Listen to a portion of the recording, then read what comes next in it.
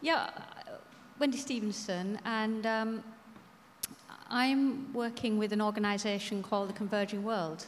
And actually it started out as an us community, in a way, because of how it started. So essentially what we do is we invest in renewable energy in India. And that seems a very long, long way from the community of Bristol.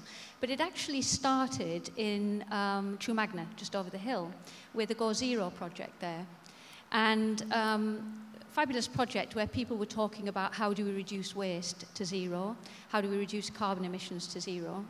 And there was a carbon offsetting company that came and said, you know, it'd be way more cost effective if you actually, you know, put light bulbs into townships in South Africa or somewhere like that, and it'll be much more cost effective in terms of reducing climate change. And some people said, really? We want to help our community here. And not only that, with the rate at which India and China are developing, what use is it us doing anything, really? So with that, most people went home, but a few people got together and said, well, why don't we try and meet an Indian or Chinese community that we can work together on climate change? And that was it. That was the start of it. And that was the us community bit, if you like. And serendipity had it, not long after the tsunami. A filmmaker was going there and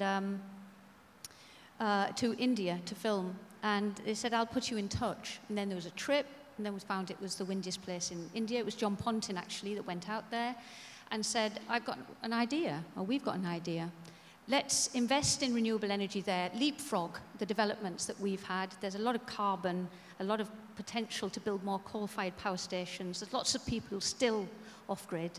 So let's invest, use money from here, invest in renewable energy there, and use the profit for social and environmental initiatives.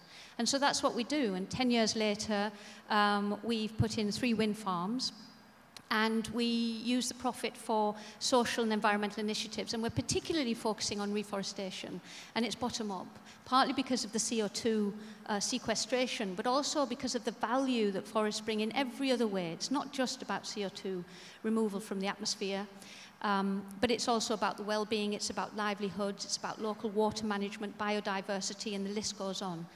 And it's the most cost-effective way to remove CO2 from the atmosphere. I think we sometimes get a bit distracted by all this technology and green bling and more policy papers telling us things we've already known for the last 40 years. We could just plant more trees. And yes.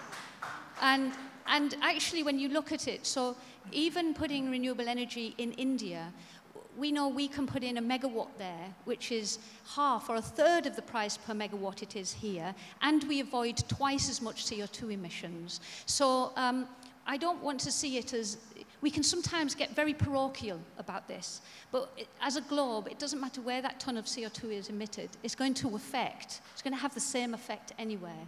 So yes, we've got to do it here, we've got to start here, but I think we shouldn't be put off by something that is just out of sight. So that's what we do at the Converging World. How is it that people investing in Converging World, do they receive any financial returns, or how is that going to move forward? Well, we experimented. At first it was donation as a model, and that kind of worked for a while, and then the crowdfunding kind of happened, and so we went through that phase, and we wanted to democratize, if you like, investment, because a lot of people, I find, a lot of individuals want to do something. They want to look at where they can put their money. So we experimented with democratizing that through crowdfunding, and we aimed it actually so that students of Bristol could actually invest, and they could lend us a £5, and we'd pay them 6%, and they get the £5 back after 5 years. And you know, we raised enough money to put in a wind farm. And so that was fabulous. And then we grew up a little bit more because we wanted to grow a little bit bigger, because we thought, well, we're still paying off Indian banks and we want to sort of put more money into reforestation and things. And so this takes us to a whole area, and what I'm really interested in is the barriers. So there are rules and regulations, and they've come from a good place, around actually offering investments. And it's fabulous what's happened in this country around community investment into community renewables, but there are a lot of rules and regulations around that.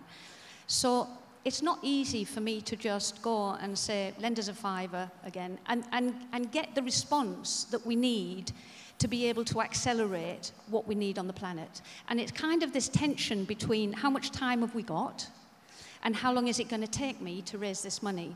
Now, if lots of people would come out, or lots of charities would come out and say, yep, we actually want to take this back. I'll give you an example. In India, we have big city funds like Goldman Sachs and JP Morgan, all investing hugely into renewable energy.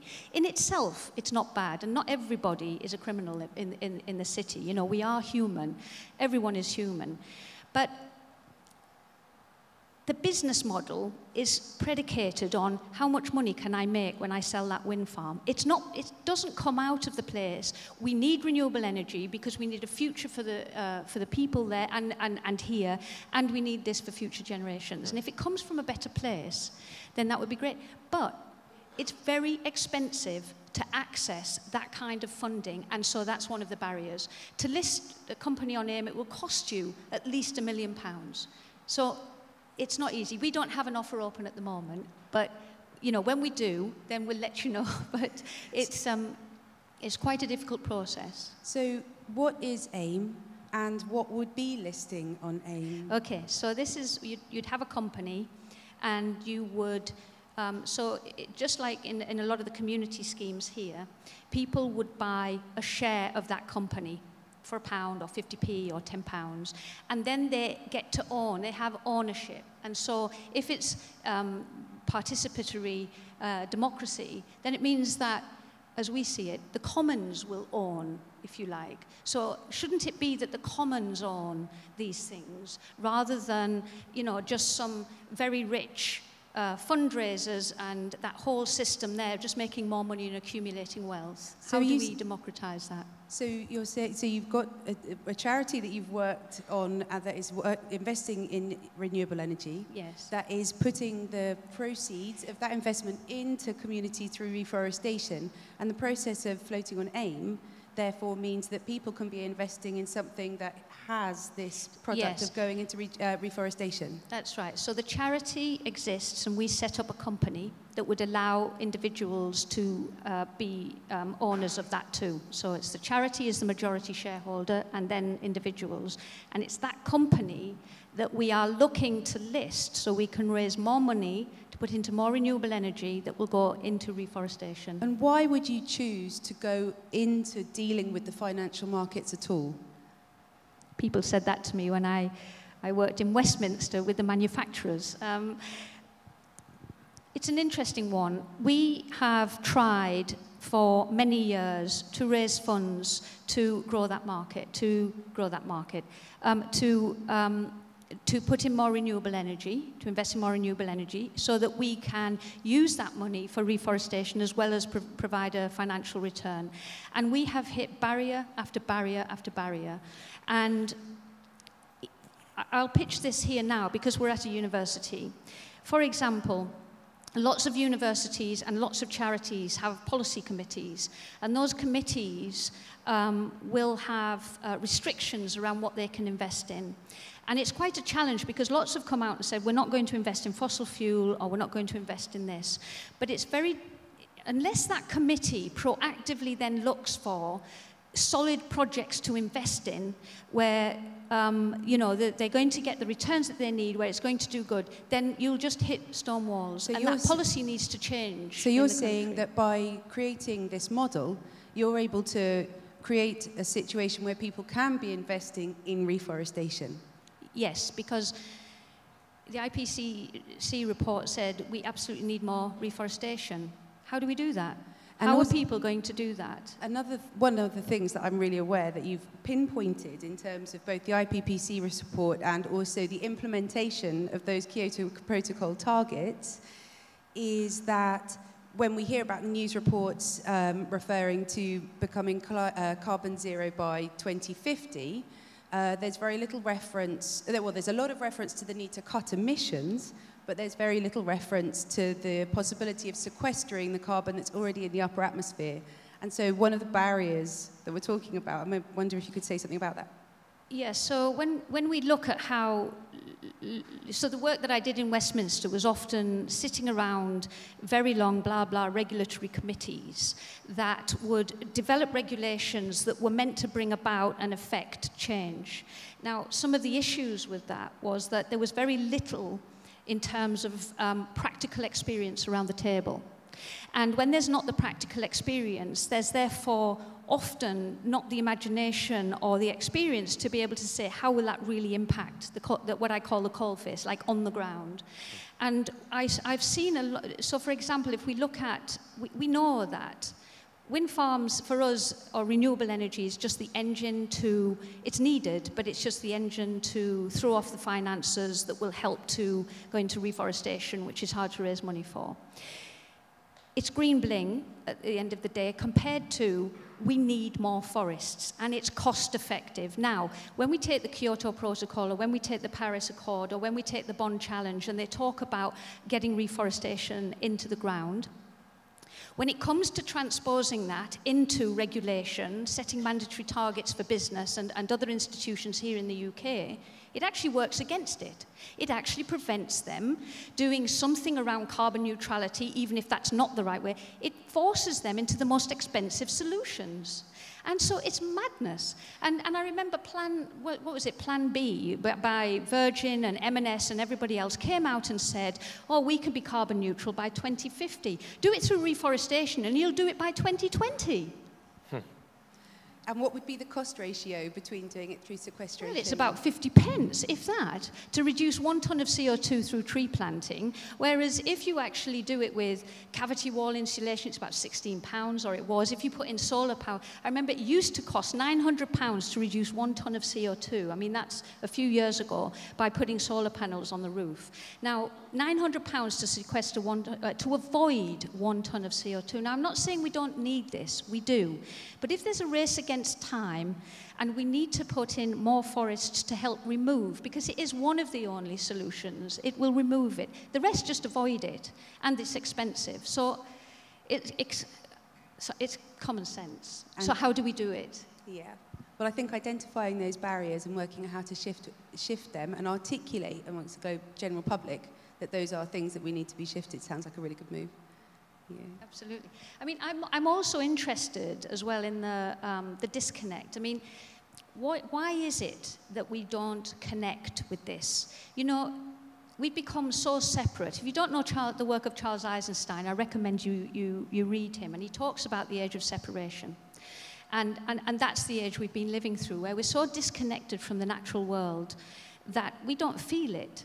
And, you know, how can you care for something, you know, if you don't love it? You know, if we love it, we care for it. And I feel very lucky that I went into this because I care and I love the environment. And for me, it feels like self-harm, what we're doing. And I'm just interested, Suzi, because you have been a school teacher. And I'm really interested to know, because I think it starts very young. We're driven by targets and performance very early on, and we move away from that. In your experience, how has this been seen to play out in the classroom, in your experience? Well, I mostly deal with secondary.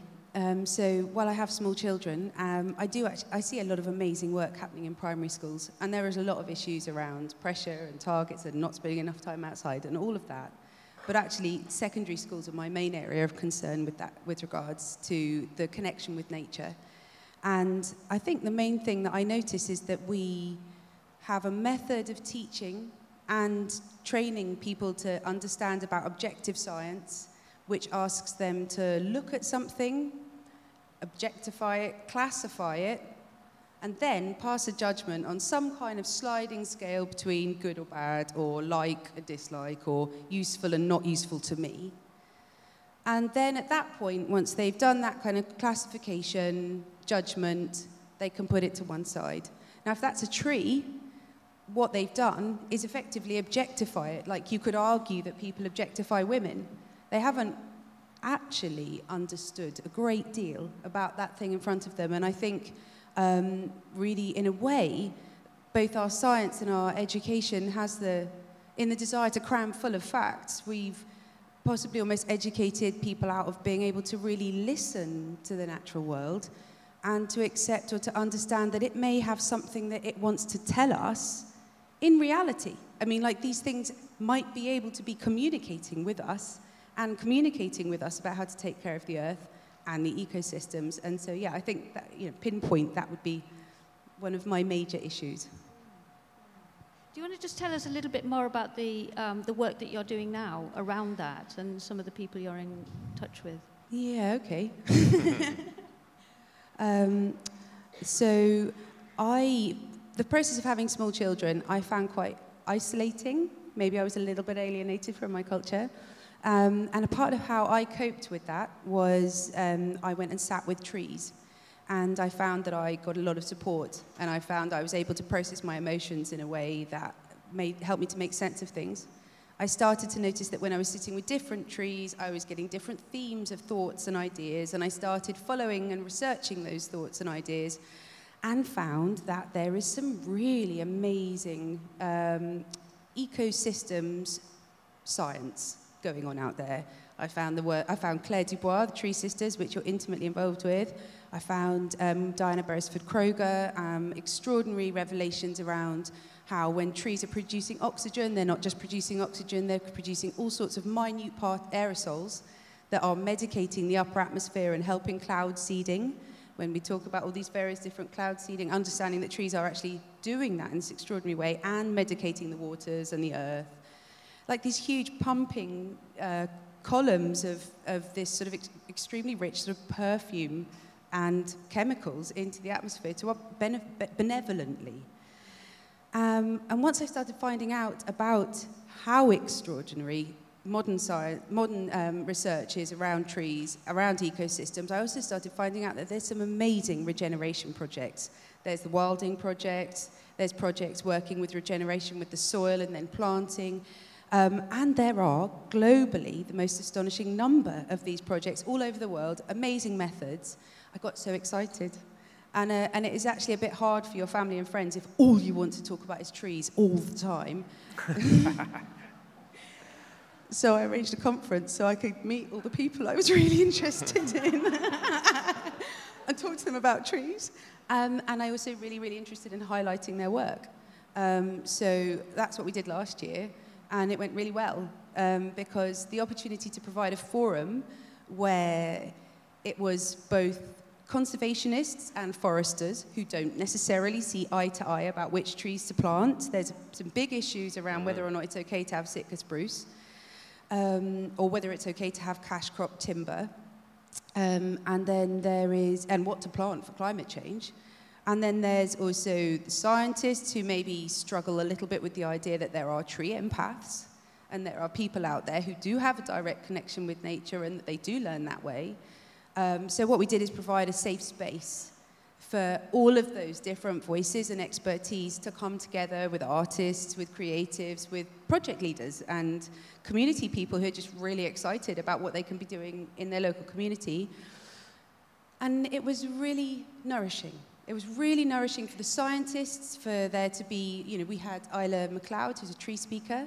She sat on the panel and was able to articulate her experience with trees, how she had gone through university, she had felt incredibly alienated.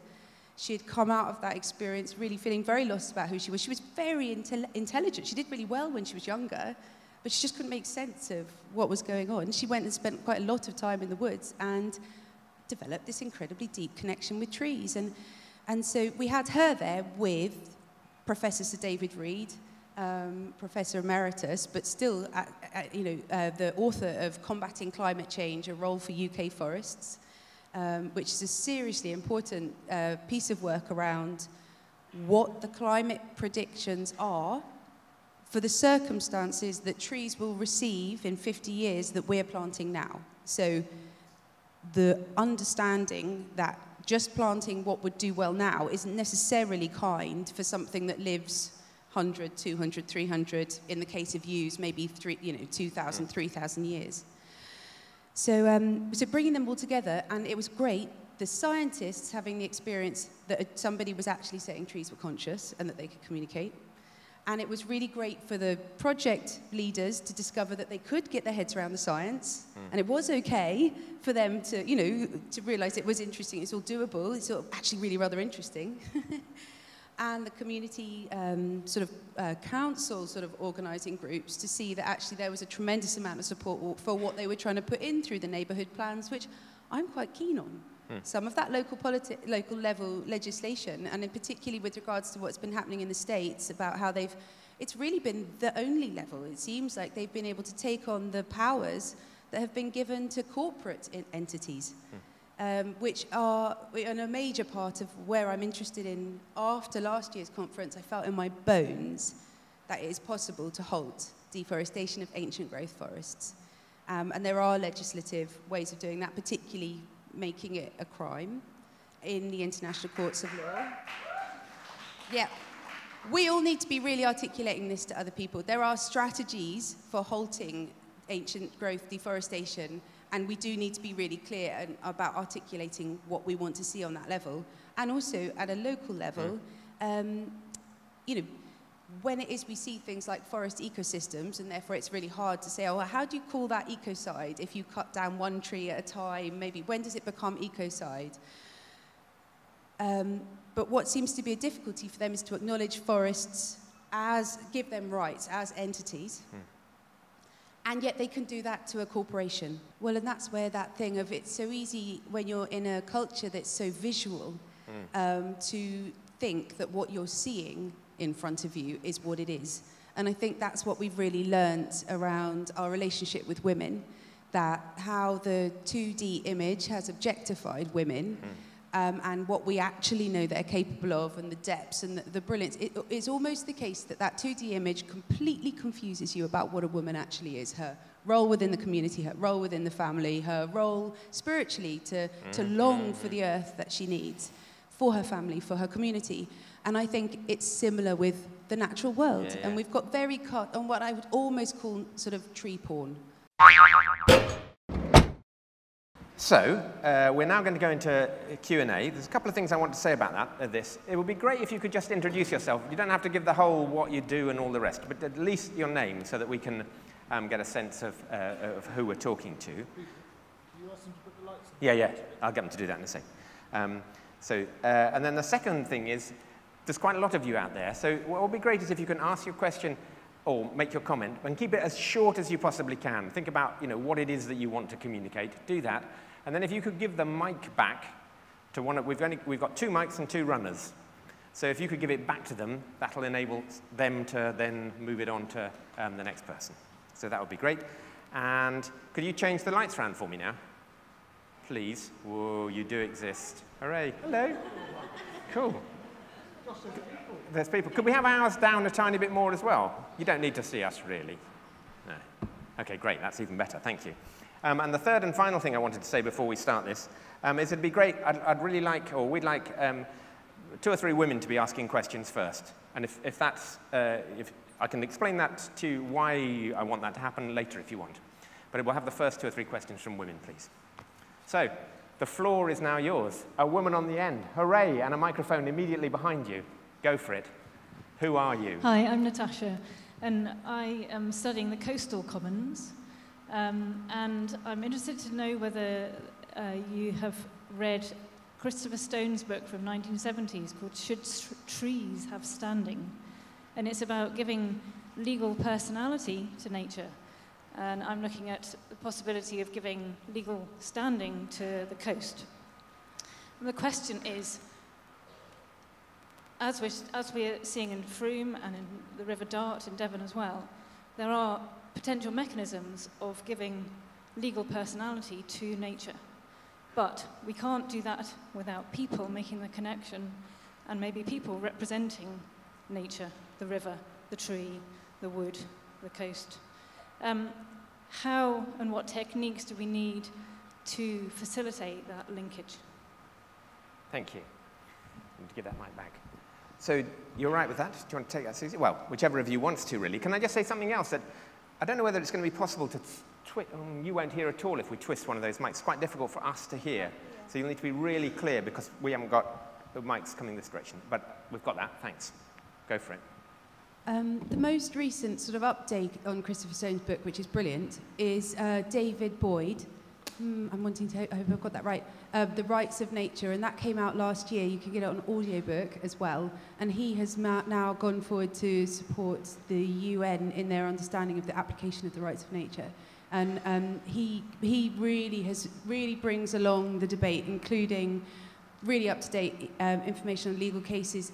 And some of the key ones I'd highlight to you would be the case in New Zealand with the Maoris, where they've gone a long way towards not just protecting certain lands, but doing it very specifically by articulating their ancestral relationship with the land as their ancestor, and also the recognition of the visible and invisible beings that they're intimately connected with in that landscape. And so another one I'd really profile would be the Sariaku and the Living Forest Declaration, which the Ecuadorian people are looking to have acknowledged in other countries. But it's a particularly brilliant 3-page document which goes a really long way of expressing that relationship between nature and humans in such a way as we can have the discussion around whether we can cope with the idea that there might be some really cool, clever things in nature, and move on quite directly with how we can start to legislate for that. But there are quite a few different examples now of that happening, and another one's Cormac Cullinan, who also charts the different places in the country in the globe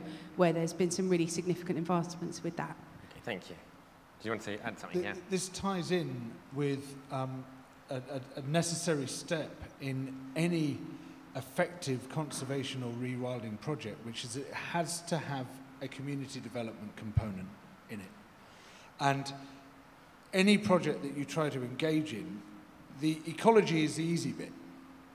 You know, if you want to bring back trees, you can plant trees. In fact, you don't even have to plant them in a lot of places. You just stop the grazing or something, and they come back. But the crucial thing is always to not just have people's consent, but active involvement and ownership of the project, whatever it might be. And there's a great example now in the UK of trying to do this at a very large scale, where this group that I was involved in setting up, called Rewilding Britain, has just launched this Summit to Sea programme, going from Pumlummon, the highest point of mid-Wales, all the way down through the lowlands, across the estuaries, and out in Cardigan Bay, a huge area of land and sea, which they're hoping to rewild, but doing so entirely through the work of the community. And so the community becomes the driver of it, becomes the owner of it. And the whole idea is that you are regenerating communities, you are helping people to find jobs and income in a place where there's almost no jobs and income, you're greatly diversifying the economy, and the whole thing is built around creating a much richer set of natural ecosystems than we have at present. And you have to have the people at the core of it. You can't, if you try to protect nature without at the same time giving people something which improves their lives, it is going to fail. Thanks. Okay. So now what I promised to do to our roving mics was do what I'm going to do now, which is say, so the lady with the pink top, and then over, can you come all the way around? Oh, well, you can run around there, can't you? So you're the next one on the end there. Yeah, thank you. And then I'll get the next one after, so we can not have so much running. Hello. Hi, I'm Heather. I am currently experiencing the idea that I am not doing enough for the environment, and I think I speak for many people in this room when I say that. You guys, I see as doing so much, and I am so grateful. I find this guilt an immobilizing force, and it's one of my barriers. So I would like to know whether you guys have had this feeling, and tips for overcoming that for all of us here. Fine question. Top tips. I think the short answer is yes. I think one never feels one is doing enough. But it's great to identify it as a barrier. And I think just there's lots of things we can do, from, you know, looking at what we consume and how we consume that, to, you know, whether or not you cycle to work, walk to work, whether or not you take, how many journeys you take. And I keep coming back, having worked in this sector for nearly 30 years and heard the same policies regurgitated over and over again, is how do we make this happen? And I think it really comes back to a shift internally in our being, about who we are, really knowing ourselves, reconnecting back with ourselves, and that's heart over mind, really connecting back there, and then really feeling and connecting back with nature, because we are one with nature, and we become completely separate from it. And when we do that, I think we start to become stiller. And I think we fly around the planet, not just in aeroplanes, but even just because we can. We get in the car and drive to London for a party, or we drive back to wherever, and we do it because we can, and it's expected of us because we can. But I think there's something to be said to being much more stiller in our lives, in every way really, and to bring back the magic and the creativity and the space. Because I see children with large backpacks going to school who are driven by the same targets that drive the capitalist market, and we're churning out little automatons to add to that machine. So how do we step out of it? Thanks,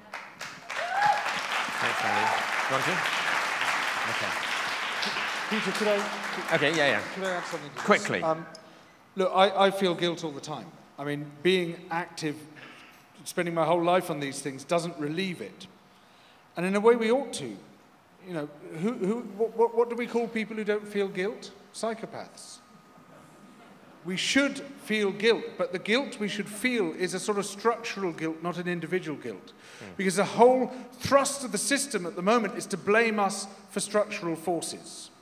We were talking about this before. You know, your credit card is maxed out. Well, nothing to do with the fact that your housing costs are impossible. It's because you're feckless. You haven't got a job, it's nothing to do with the fact that there's structural unemployment, it's because you're unenterprising.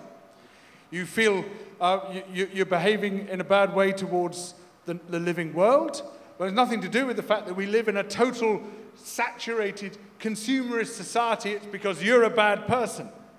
That's the way it works. It's all loaded onto us as individuals in this highly individuated ideology called neoliberalism, in fact, called capitalism, because capitalism itself drives towards individuation. And so what we have to see is that the guilt we have to accept is a societal guilt, not an individual guilt. And the forces we have to take on, of course we have to change our own behavior and we have to constantly address it and question it, but the real forces we have to take on, which enable us to change our behavior far more effectively, are structural forces, are the economic forces, are the political forces. That's why we have to get political, and why we can't just do this as consumers, we can only do it as citizens.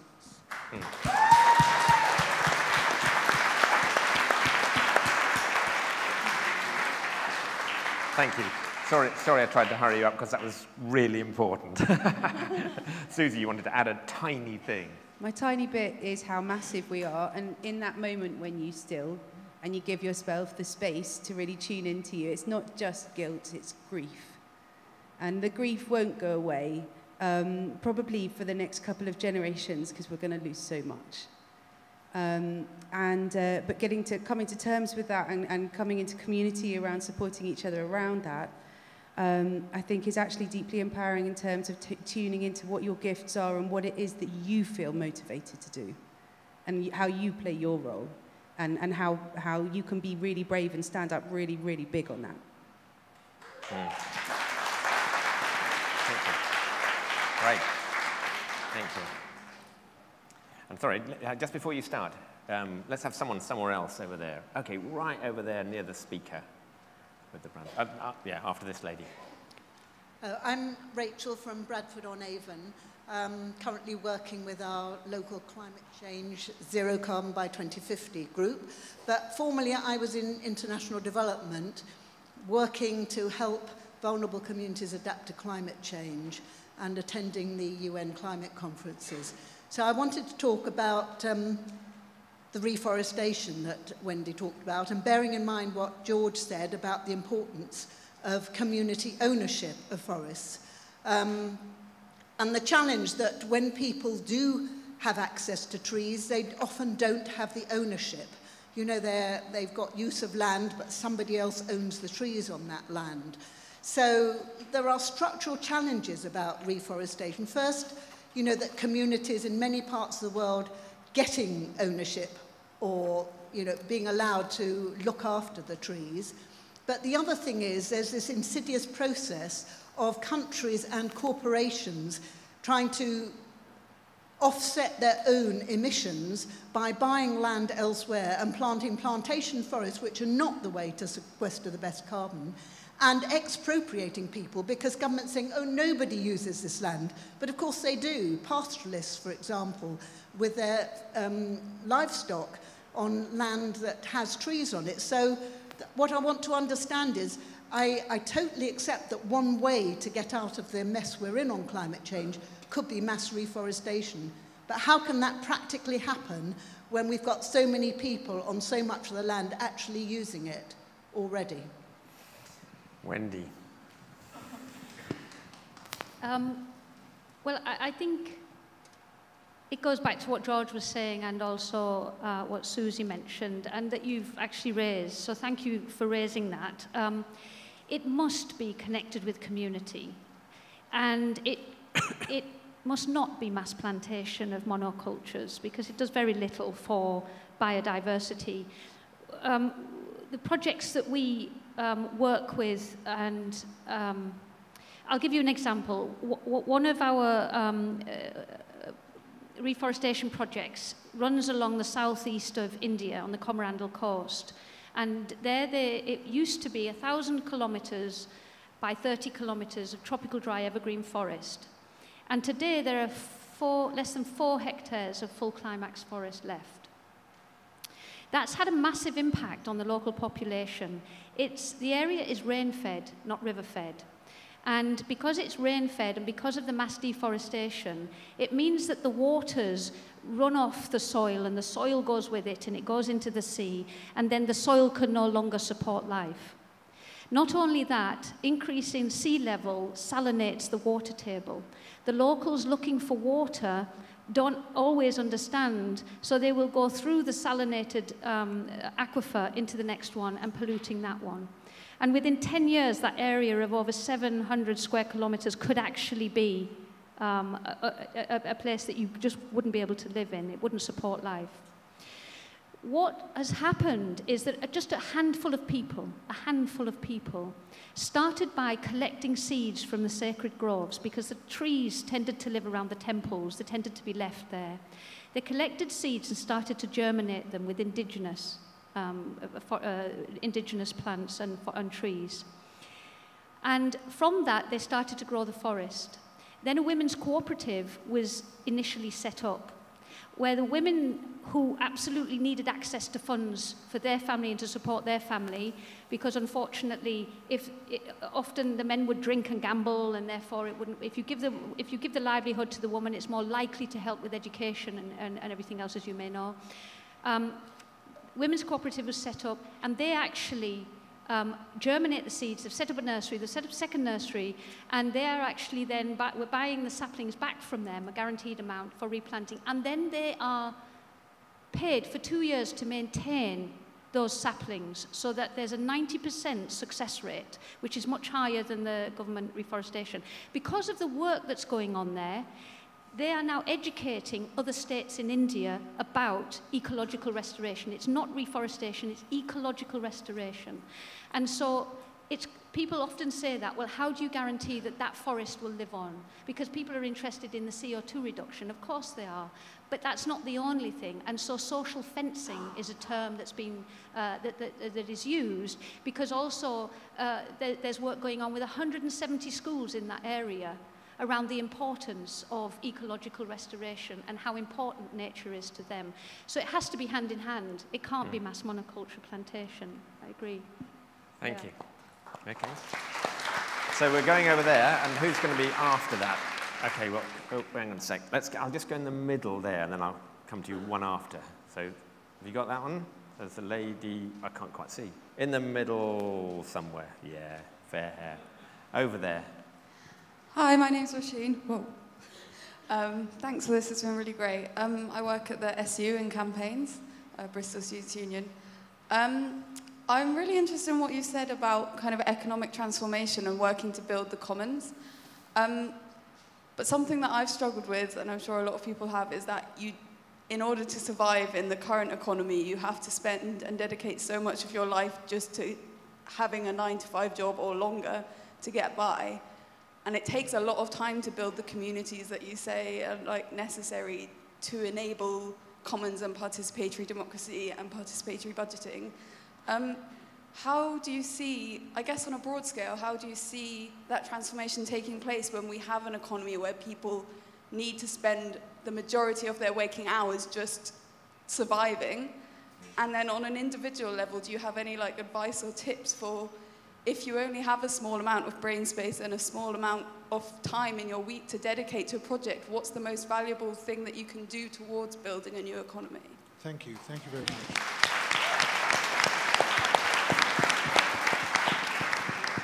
This is a crucial question and beautifully articulated, thank you. In Britain, the key thing is housing. I mean, how many people in this audience pay rent? How many people spend more than 30% of their income on rent? More than 40%? Anyone more than 50%, perhaps? A couple? This is extraordinary. Basically, you are giving this money to someone who doesn't have to work at all. You are giving 30% or 40%, or in a couple of cases, 50% of all your working time to someone who can spend their entire life on a beach because you are subsidizing them. You are paying for them not to work.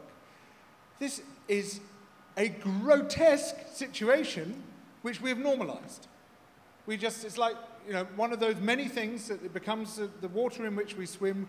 We don't see it, even though it is a grotesque injustice. And what has happened is that the land on which housing sits has become this speculative investment for buy-to-let landlords, often operating at a vast scale, hundreds or thousands of homes in some cases, which are, as far as they're concerned, they are simply a cash cow to be milked. Often appalling conditions for which you are paying huge amounts of money. So we have to deal, and I think this is absolutely crucial, and it might seem completely disconnected from environmental issues, from all the other stuff we're talking about. We have to deal with the fact that people are paying so much for their housing. We have to deal with the fact that people are being exploited by economic rentiers, basically taking money for nothing. And so with a bunch of very smart people, I'm working on a report on basically how we can do this, how we can make housing much, much cheaper than it is today, how we can curb the power of the landlords, how we can actually make even buying houses much more affordable, bring it down to 30% of current costs, that sort of thing. We've got some very interesting, quite exciting proposals coming. I can't, unfortunately, tell you very much about it at this stage, but watch this space. In a couple of months' time, we'll be able to publish. And I think it has revolutionary potential, because it's that exploitation. You know, you could be earning the same amount of money in 50% of the time if you weren't giving 50% of it to a landlord, and having a life to fill with all these other wonderful things. Not just campaigning, it's crucially important, but so are all the other important things. The socializing, the parties, the connecting with nature, all the other things we need to be doing. We are deprived of this time. So many people in the past, Marx, Keynes, many others, foresaw a time when we would hardly have to do any work at all because there would be so much wealth in society. Well, there is all that wealth in society, but it's going straight into the pockets of the landlords. And this is an injustice which we have to overturn. The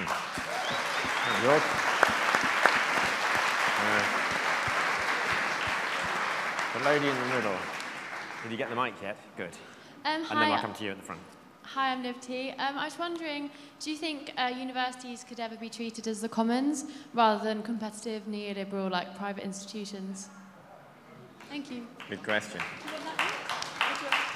Well, I mean, I've got to say something, but I think it's really fun to imagine universities as being places really that stored knowledge about the universe, and you really found out about how it worked.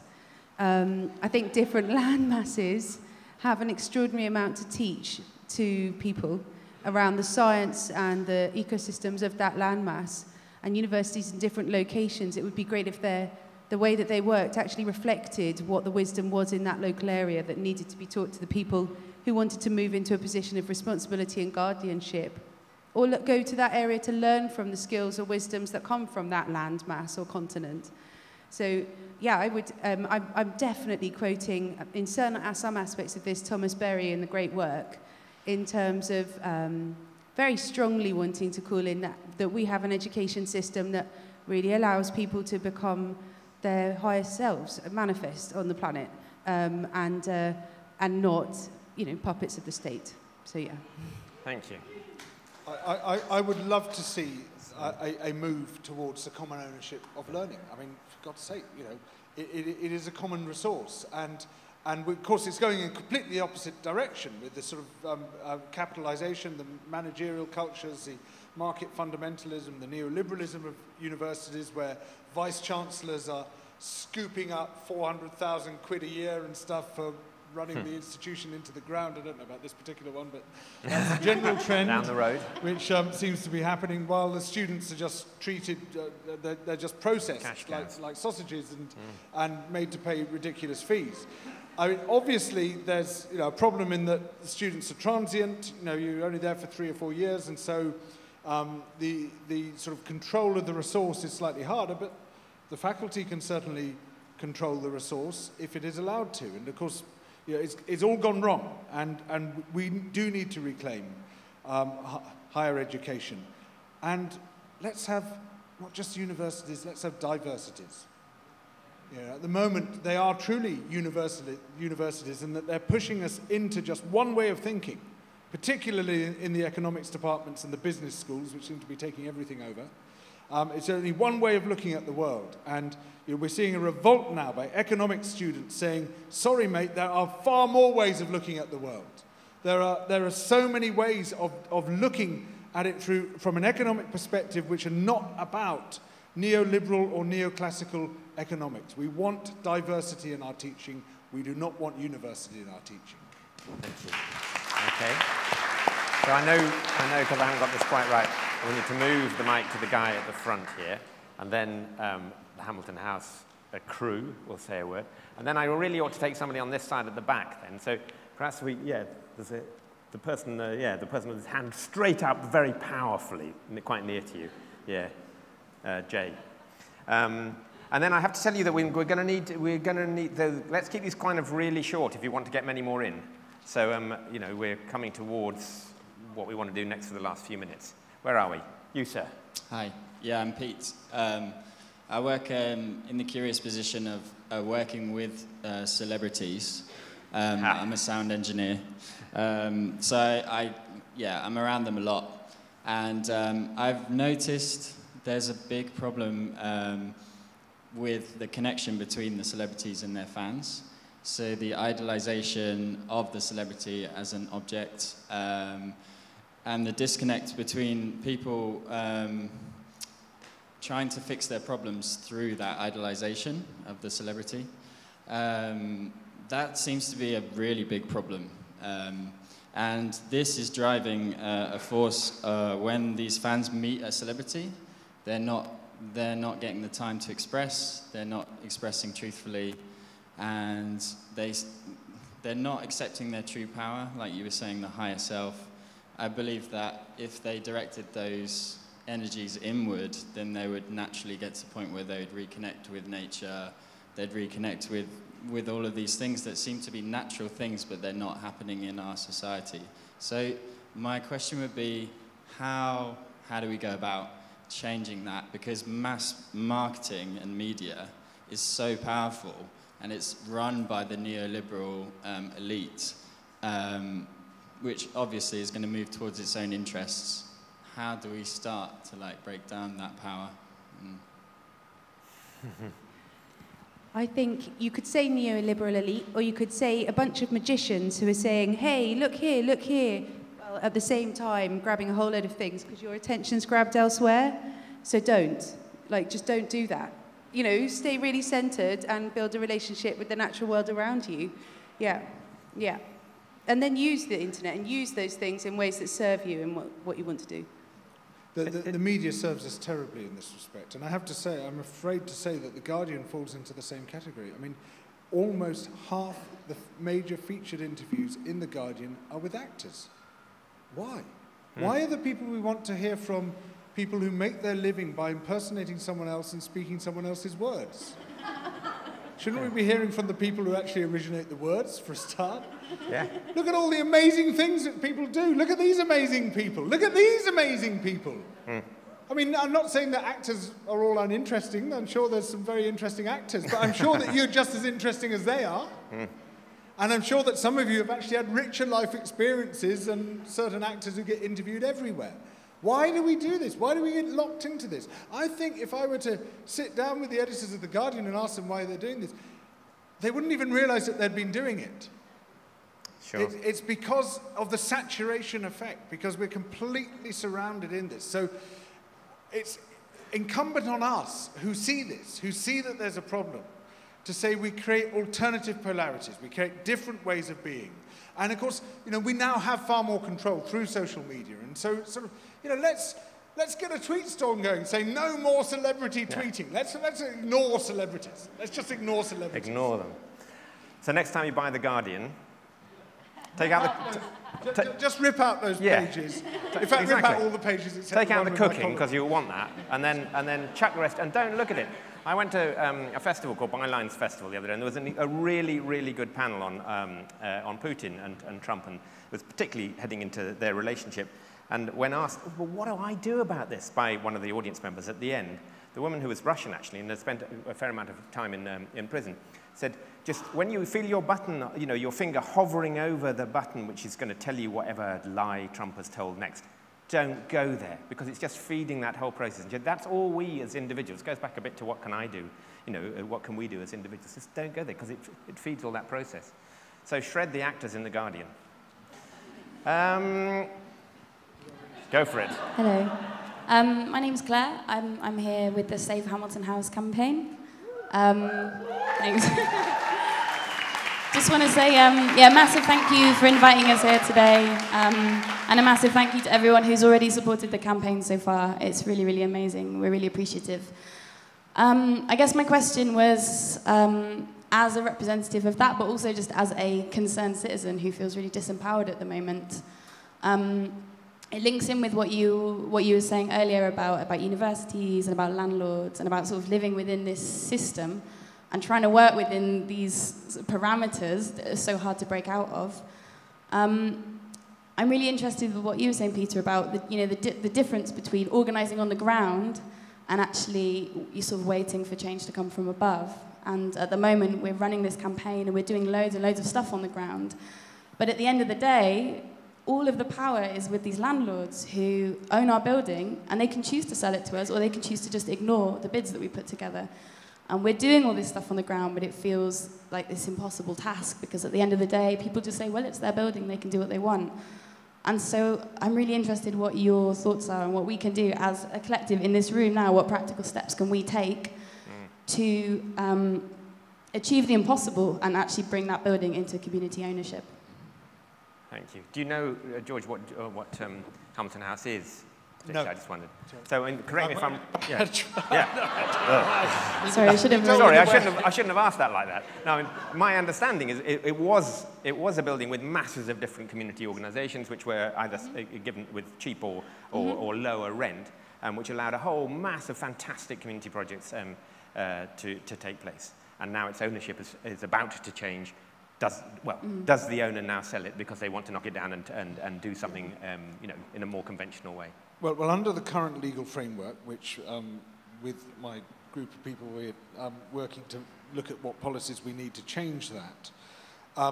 Legally, obviously, there's not a lot you can do in a situation like this, but politically, there's a great deal you can do, and it is amazing how politics changes the application of law. And you make a big enough fuss, you get enough people out on the street, you basically put enormous pressure on the council, and I know, who knows who these people are, maybe they're some sort of offshored entity based in the Cayman Islands. I have no idea whatsoever, so they might be very hard to reach, but sometimes, just sometimes, people feel the reputational risk here is too great, and we're going to back off. Can I just ask you, do you know who the beneficial owners are? Yes, so the owners are a property developer called Connolly and Callaghan, and they're based in Bristol. And they're based in Bristol. They're based in they're based in Hamilton House. We see them every day. So these are real people. Well, these are real people. Well, that that's we a know. great start. That's a great start. Have you got a sympathetic local press on this issue? We did get a lot of press recently. A couple of weeks ago, we ran an amazing Save Hamilton House campaign, ran an incredible march in Bristol. We had over 1,000 people out on the street. So we got a lot of local media coverage. We got one story in The Guardian from that. And off the back of that, we had the Mayor of Bristol, Marvin Rees, and the Deputy Mayor, Asher Craig, have got in touch. They called us up late on a Friday night and said, we'd love to support you in a very non-committal way, no promises, but, we'll do whatever we can. And have you got any dialogue with the owners? Are they talking to you? I mean, you might be able to... Thomas has just been in a meeting with them right now, so you might be able to speak to that better than me. This has put me on the spot. We have this constant catch-22 where on one side they need the finances, as they say, to refurbish the building and the security of us paying the lease. We can't afford that because it's dependent on us having a 10-year lease in the first place, and it's dependent on grant funding and other charity organisation grants and similar. And there's that disconnect between what we would be able to do and what we need to be able to do it, which is a 10-year lease, so we can invest and create that opportunity, and what their requirements are, which is essentially that we have this already in place before we even start to then sign a 10-year lease. And there's this impasse we have constantly. Have you looked at crowdfunding to raise the money to be able to buy the 10-year lease? We did it. I'll answer this one. We did a bid to buy the building last year, and that was turned down, and that was based in part on crowdfunding and financing through various funding sources. But ultimately, it's their decision not to have sold it to us. So we have this constant battle of how to make something or bring it into community ownership if there's just reluctance. And is there immediate a step where you just get the lease rather than buying the building, which you could crowdfund for? Would that be less in terms of raising impact investment and really, because I have a niece who lives in Middlesbrough who'd heard of the Republic of Stokes Croft and Hamilton House, and she's like, oh, this is it. It goes far beyond, the value of it goes far beyond Stokes Croft. If Bristol, if anywhere, if it's going to be done, it can be done here. It just feels that it has to happen here. And I just wonder if there's an impact investment fundraise that can happen rather than buying the building, maybe as a short-term step, just to even get the lease for another 5 years, so you've got time to gather and look at it again. Is that something? Of course. We try as many avenues as there are open to us. One of the things that we have, which is because there's such a wide community in the building and we have the scale of a very large building, the interconnection between all those groups is very valuable and very resourceful for a lot of people. Scale is a really important thing, and yet that value is not reflected in finances. Value there, the social capital, social currency, social capital, it's all there. It's been fostered over 10 years. So we don't have access to convert that to finances to then generate a lease that's suitable for them. Now, a share funding option, grant funding, we've looked at these, but it's their choice ultimately, it's their building, and we have this impasse of not meeting what they exactly need. Yeah. Okay. Well, one last thing, charitable bonds by Alia. Alia have looked at how you actually reflect the value of, for example, prisoners not going back to prison or care. And they look at the value of these interrelationships and the value on the wider community. And I think they've raised over £200 million, helped charities raise over £200 million in charitable bonds. So I just wonder if that's another thing to look at. And I can give you a contact there if that's something you would like to look at after yes, the... please. Yeah. Good. So do have those connections. And I think the guy who's going to talk or speak in a moment, Jay, may also have some thoughts on this. I mean, I felt it was worth us having a bit of a longer conversation on that because it's so much something that's live and for you. But I can't help feeling with whatever we are, 200 people in the room, there are probably also people in the room who may know someone who might know someone who may be able to help these guys. Because it's a really interesting project, and it's much more than that because it's what's happening all over the place. So it's also a precedent that can be hugely useful. Jay, there. And then we'll take, and actually, tell you what, I wouldn't mind going somewhere far back. Hang on half a second, Jay. Yeah, this lady there. And then we're going to end at that point after you, so you can have the final word. Don't say that Jeremy Corbyn's going to solve everything, because I'll give you the same answer as Khan did. Jay. Okay, hello. He's not, because that was going to be my question. No, just a joke. I'm an immigrant from California. I live in Totnes. I'm involved in a few different things. So I'd be happy to talk with you guys if you want to about things that I'm part of. DART, there's the charter process that's going, which is a practical step. I'm involved with something called the Reconomy Project. I'm involved with something called Control Shift, Emergency Summit for Change. We just had our first event in March on the anniversary of Article 50, the Brexit process starting. We're going to have our next emergency summit this coming March. And my question is about how do we build an effective movement for positive change? Because it hasn't really been addressed at this talk so far, but we have mentioned neoliberalism, 40 years of it. And the deindustrialization of those places that voted heavily Brexit. We've had 10 years of austerity, and where's the effective movement for positive change? There's lots of people doing things, lots of organizations and networks, but I guess my hypothesis is that we don't have one because whatever it is that we're doing isn't working, and the culture of change-making is too London-centric and a little bit disconnected. There were so many London-based sort of left progressive elites and change makers and campaigners who were actually surprised. So I'm just wondering about your thoughts about how we can get past that and get into a new culture around change making and build a movement that will actually make some headway. Thank you.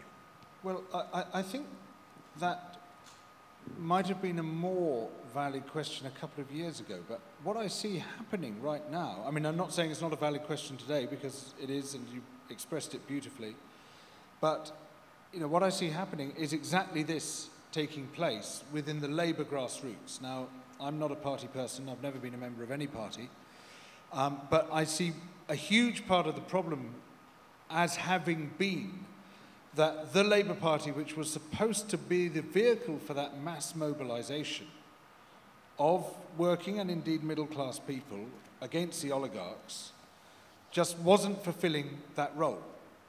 And there was a long period under Blair and Brown where it became just another outlet for neoliberalism. Sure, softened, not nearly as virulent as the neoliberalism of the Conservative Party, but broadly speaking, a neoliberal party nonetheless. And so it deprived people of that forum for mass mobilization where, the Labour Party was the obvious place. Without it, we were kind of at sea.